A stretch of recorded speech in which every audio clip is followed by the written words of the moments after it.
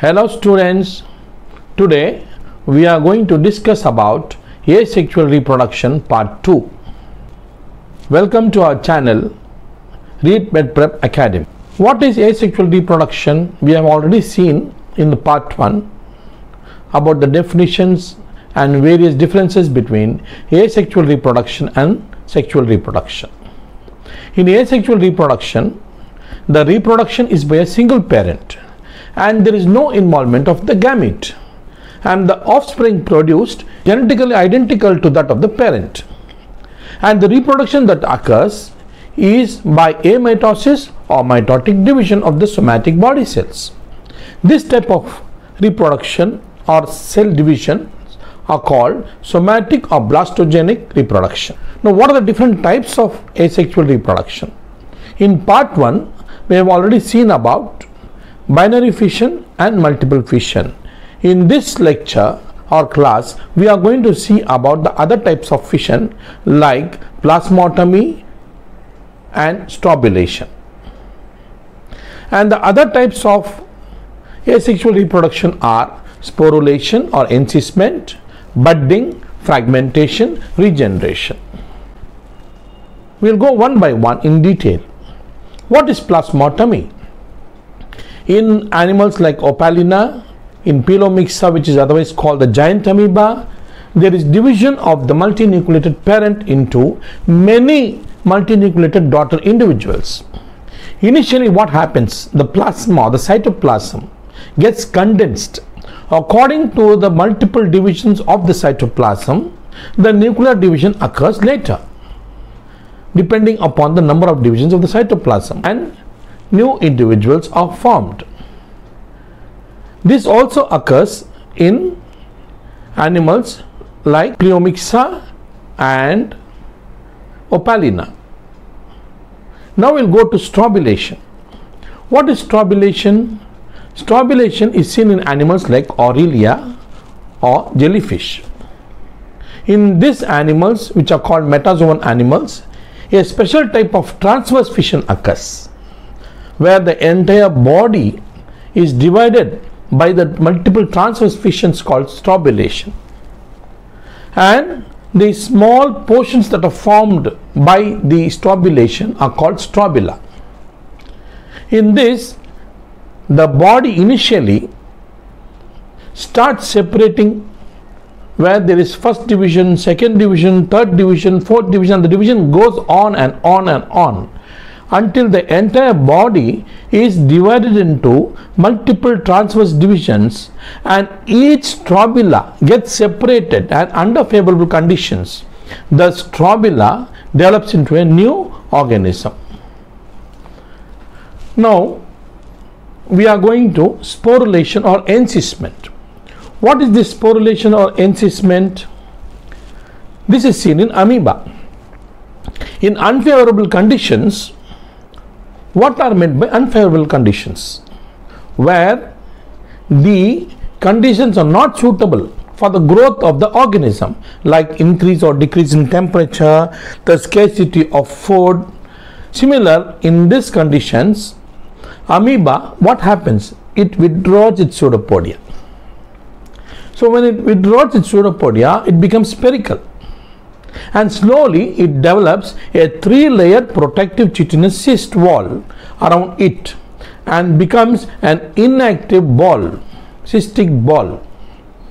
When under favorable conditions, the encysted amoeba divides by multiple fission and produces small amoebulae, which are small sized, and they are also called pseudopodiospore. Under favorable conditions, what happens? The cyst wall absorbs water and breaks off, liberating the young pseudopodiospores or amoebulae. And each amoebulae, what happens? It feeds and develops into a new amoeba and leads an independent life. There are two types of sporulation. One is called exosporulation, the other one is called endosporulation. What happens in exosporulation? The spore is formed outside the parent body by the parent cell, and the parent cell does not disintegrate. What happens in endosporulation? An endospore is formed which is present within the parent body, and the spore is released once the disintegration of the parent body occurs. So what are the different stages of sporulation?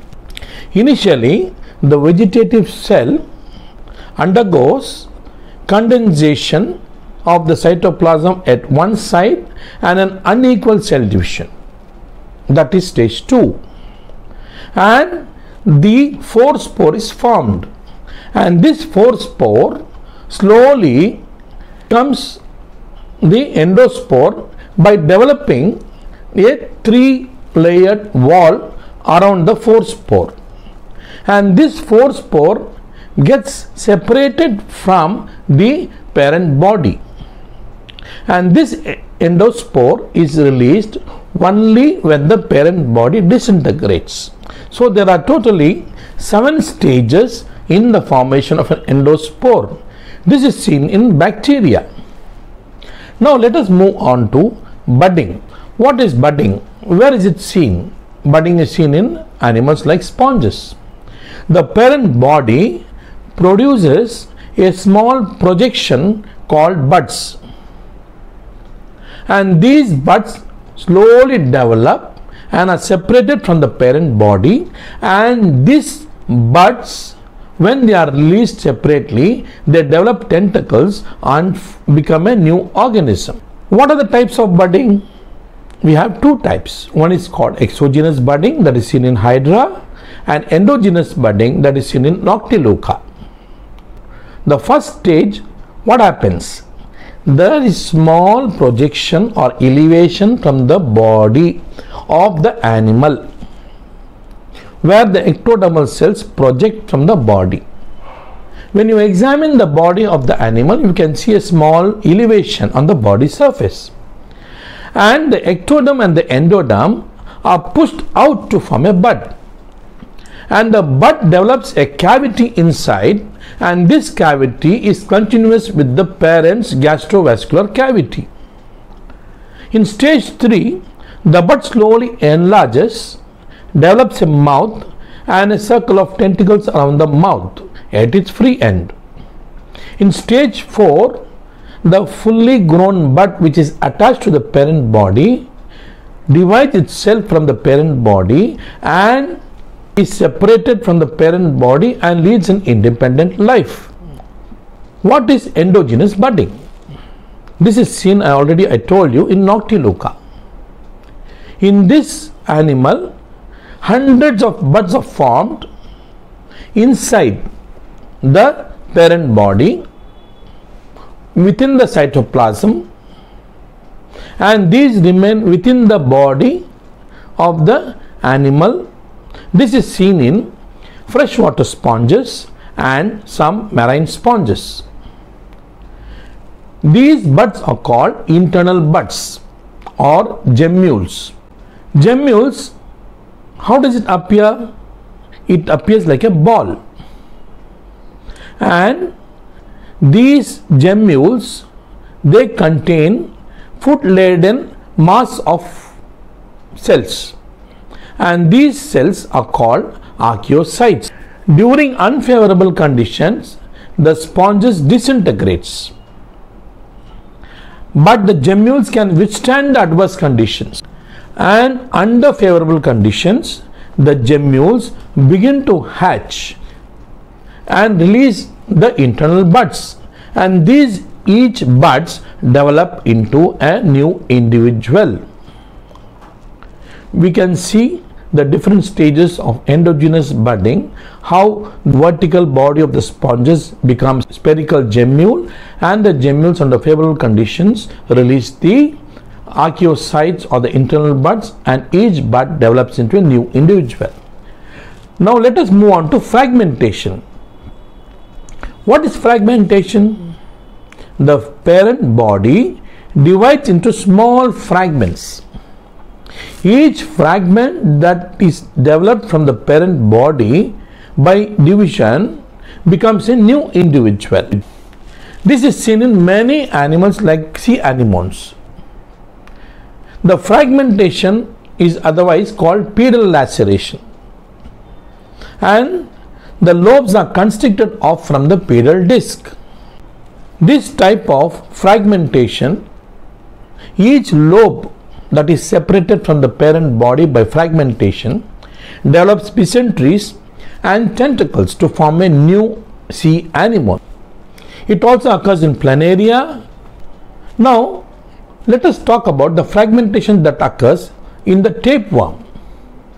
Tapeworm is otherwise called Taenia solium.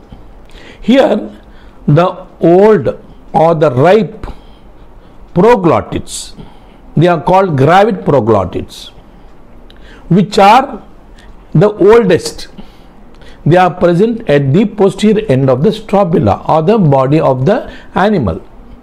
The gravid proglottids are regularly cut off either singly or in groups. The separation of the proglottids from the strobila of the tapeworm is called apolysis, and this apolysis occurs in Taenia solium or Taenia saginata. This helps in the transfer of the embryos from the primary host, who is man, to the secondary host like the pig. Now let us discuss about regeneration. What is regeneration? Regeneration we can see in Hydra again. It is a regrowth of the injured part of the animal. This was first studied by Abraham Tremblay in 1740. There are two types of regeneration. One is called metaphylaxis, the other one is called epimorphosis. Metaphylaxis, where the whole body grows from a small fragment that is separated from the parent body. Metaphylaxis, for example, when Hydra is accidentally cut into several pieces, each piece can regenerate, and the lost parts of the parent body are again developed, and the fragment develops into a new individual. The parts that are separated or fragmented from the parent retain their original polarity, with the oral ends by developing tentacles and the aboral ends developing the basal discs. We can also see such type of regeneration in planaria, even in starfish. What is epimorphosis? Epimorphosis is the replacement of the lost body parts. There are two types of epimorphosis. One is called reparative epimorphosis and the other one is called restorative epimorphosis. Let us see about reparative regeneration or reparative epimorphosis. The only damaged parts alone are regenerated. Example, when a finger gets injured in the human body or any part of the body gets injured, it gets regenerated by simple healing process. It is also seen in starfish. What is restorative regeneration? Severed body parts can develop. For example, in starfish, where a part of the animal is separated or injured, it again develops. We can also see in the wall lizard, where atomization occurs of the tail and again the tail is regenerated. This regeneration is used for cultivation of sponges. For example, if you take a silk cloth and put some sponges and crush it or squeeze it, we can see that each fragment that is caused by your squeezing or by your maceration develops into a new sponge. This technique is used for cultivation of sponges. Thank you friends. Subscribe, like, share and comment our channel Read Med Prep Academy. Don't forget to log on to www.readmedprepacademy.com. Our Facebook ID is Read Med Prep Academy. Thank you. Stay safe, stay home, study well.